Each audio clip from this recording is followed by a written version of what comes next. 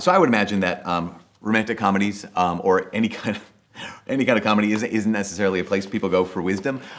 There are incredible lines from some of those romantic comedies, like "You Complete Me," "You Had Me at Hello." That's from the same movie. But I was watching this movie years ago, and it's called Dan in Real Life. I don't know if you guys ever saw Dan in Real Life. It's starring Steve Carell, and so I'm a big Office fan. So anyway, Steve Carell plays this widower who has 3 daughters, and the oldest daughter, at one point, the oldest daughter is seeing this boy, and Steve Carell does not like the idea that this girl is seeing this boy. And at one point, the boy kind of follows his family on their vacation, and Steve Carell puts him in a taxi. He's like, "You got to go home." He says, "You're going to get over this feeling." And at one point, the young man says to Steve Carell, the dad, he says, "Love isn't a feeling, it's an ability." I remember thinking, oh my gosh, that's genius, because it's true. Love is an ability. We've been talking for the last this is the 4th week of this series called Tough Love.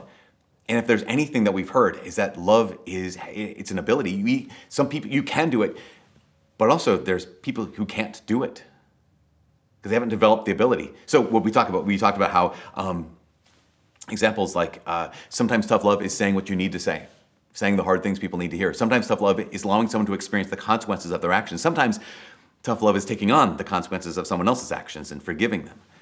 Sometimes love is rejecting a resentment of someone else, and it is just receiving God's love and allowing yourself to rejoice in the gifts God has given someone else. I think all those things are true, but at the core, there's something even more essential, something even deeper about tough love.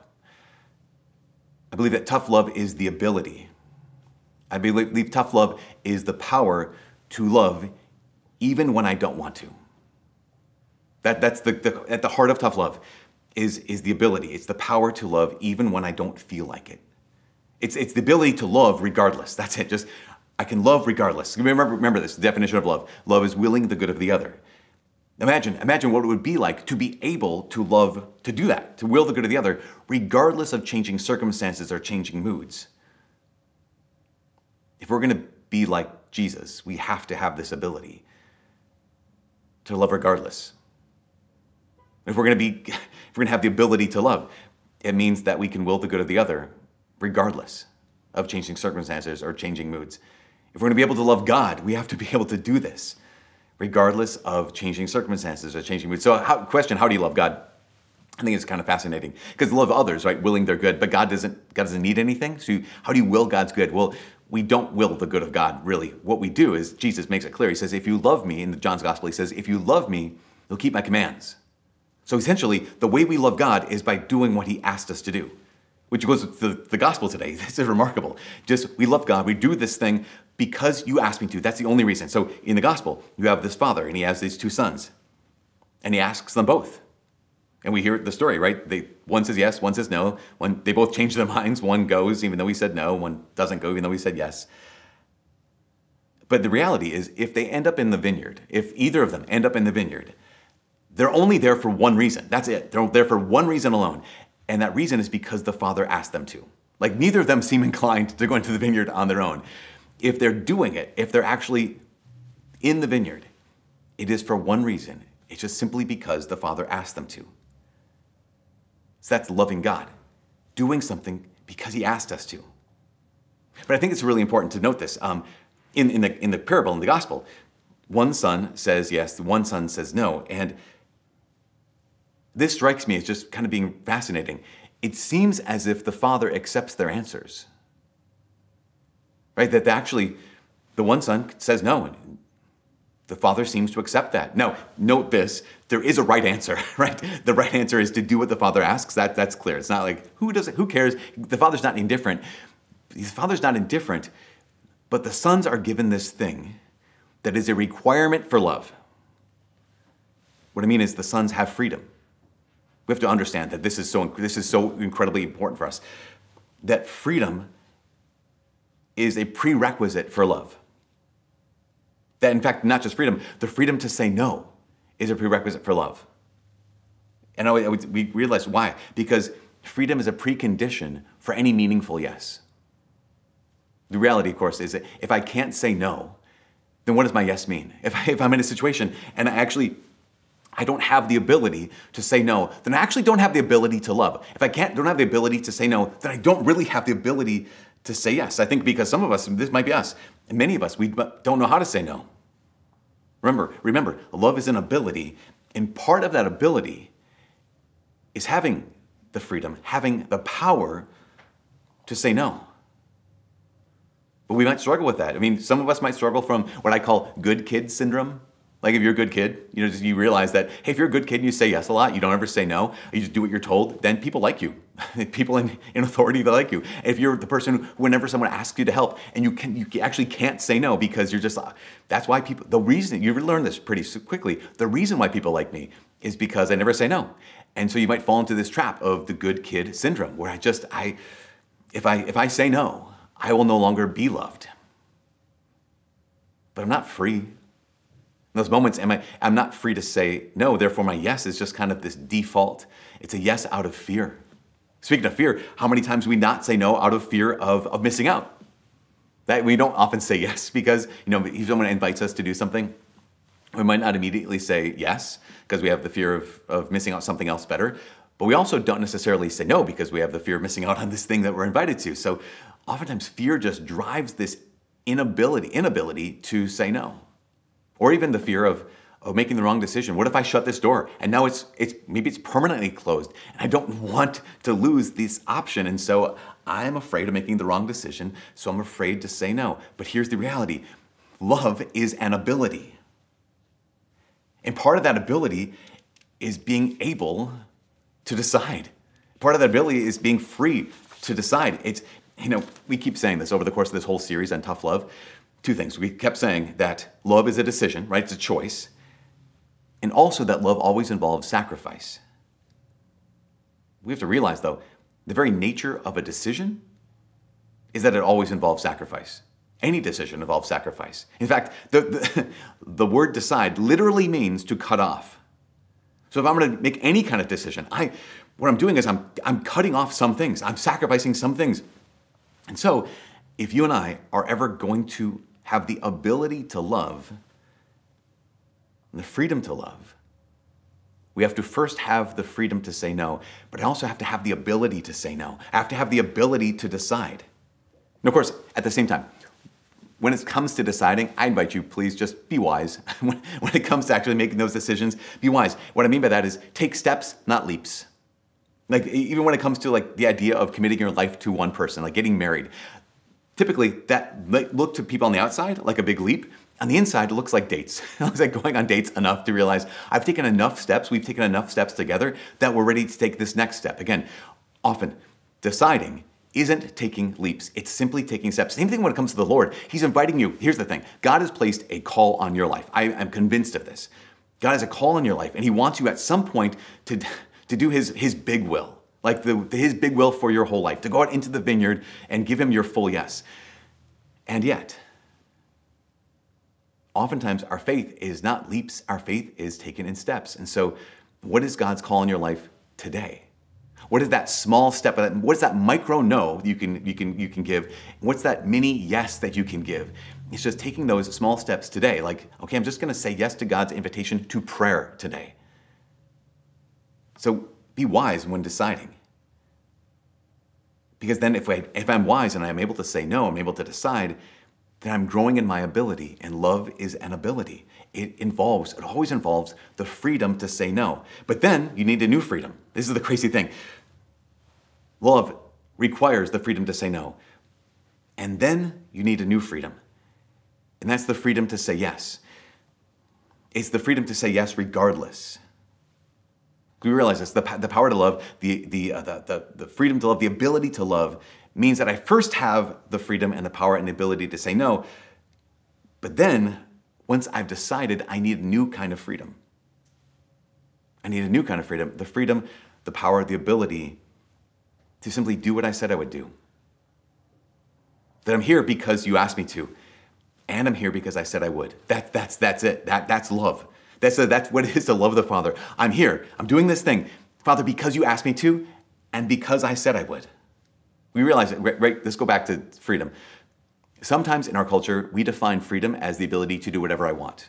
And that is one definition of freedom. It's not a very good definition of freedom. In fact, the church offers what I think is a better definition of freedom. The freedom is not merely the power, the freedom to do whatever I want.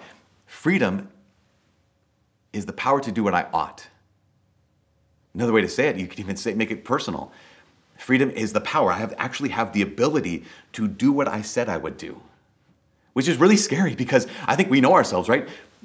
We all have a self-reputation. What I mean is we all know ourselves pretty well. And I think because of that, we doubt ourselves. Because I doubt myself. Because why? Because I don't always do what I said I would do. And I know that about myself. So my self-reputation is not very good. But in order to have the ability, the power to love, I think step one is this. It's just really simple. Do what you said you would do. Just very, very simple. Very, very simply. To develop the ability to love is simply to develop the ability to do what you said you would do. Another way to say it is we can start by just keeping the promises you make to yourself. Because in so many ways, that's what love is. Love is just keeping a promise. It's saying, I'm here because you asked me to, and because I said I would, and then simply doing what you said you would do. That's how we love ourselves. That's how we love others. That's how we love God. Is I'm here because you asked me to, and because I said I would. Which I know is, it's easier said than done. Because to love regardless of changing seasons or changing moods it's one thing to hold on to, it's another thing to do. So when I was in high school, I think with my senior year in high school, this movie called, it's called When a Man Loves a Woman. It came out with Meg Ryan and Andy Garcia. And in the movie is this love story of the two of them. It's kind of a deeper love story where Meg Ryan has an alcohol problem. And so at one point they kind of split up. But at the end of the movie, they come back to, she's in recovery and they come back together. And I remember going to this movie. Now, this woman I know, she had gone to see, she was older than me. She had gone to see it, a week before me. She said, what did you think? And I said, oh my gosh, incredible. Just an incredible marriage, incredible love. I just was gushing about this because I was kind of a sappy kind of guy. And just like how at the end, they didn't give up on each other. And this woman looked at me and she said, Michael, that's just what you do. Now, at this point, this woman was married, I don't know, 25 years or something like this. She's like, Michael, that's just what you do. And that's true. That's, when you decide, you make the promise to love regardless. Interestingly enough, maybe 20, 25 years later, this same woman was in almost an identical situation as the characters in this movie, where her husband of her lifetime had become an alcoholic. And I remember talking to her after she had dealt with this for a number of years.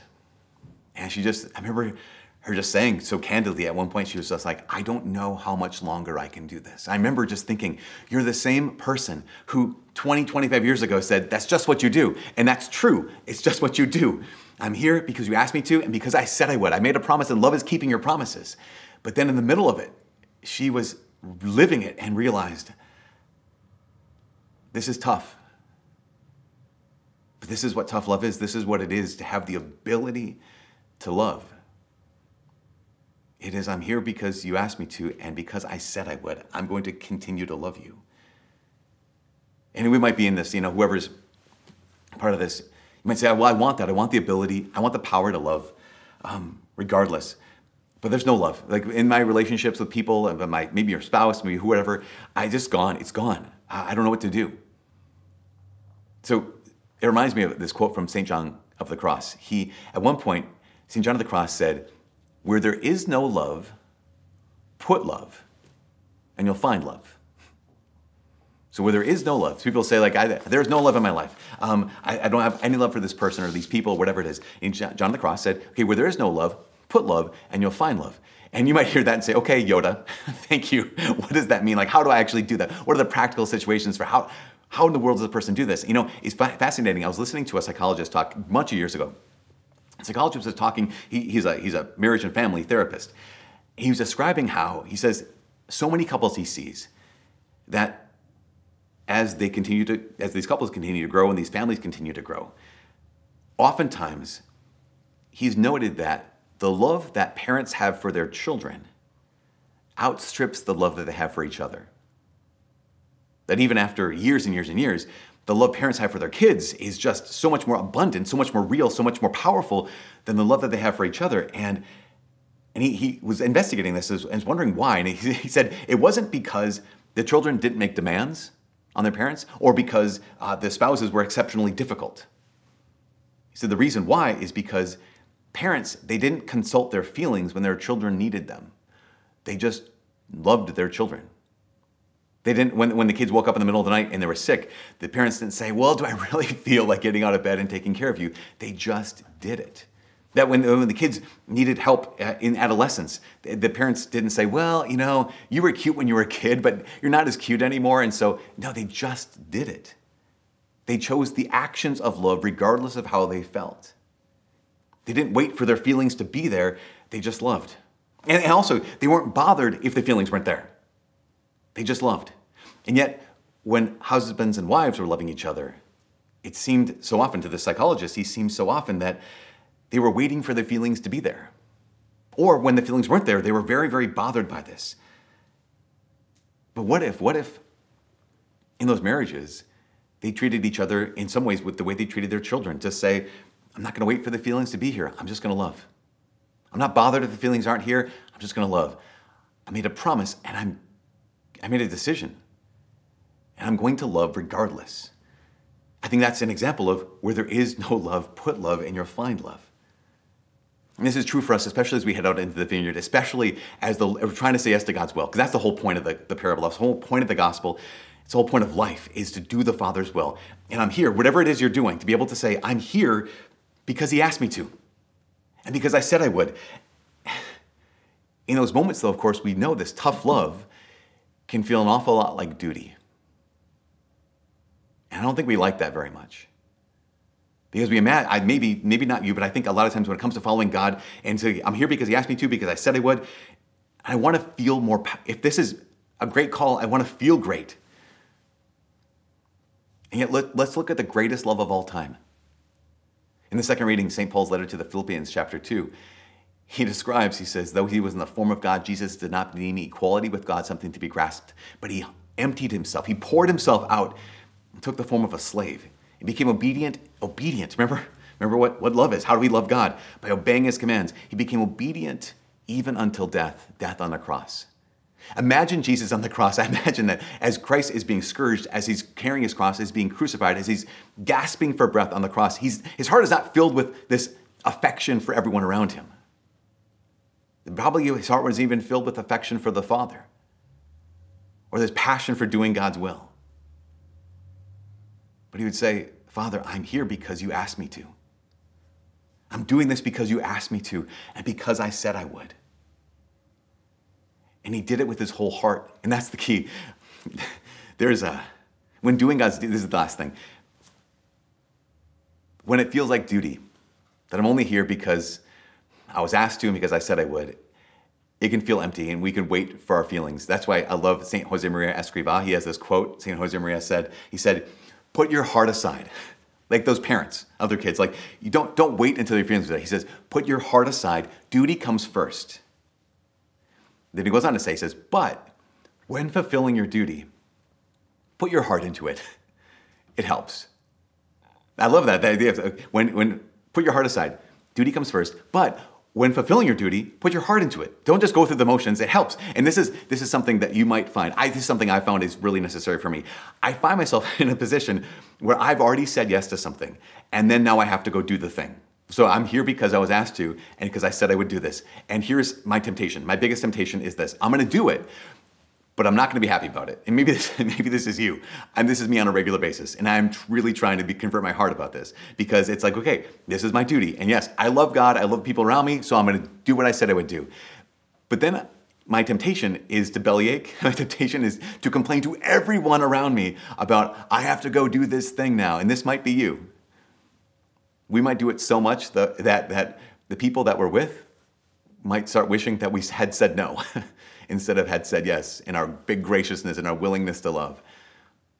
But there's a difference in saying, I'm here because you asked me to and because I said I would, and to do it resentfully because it's my duty.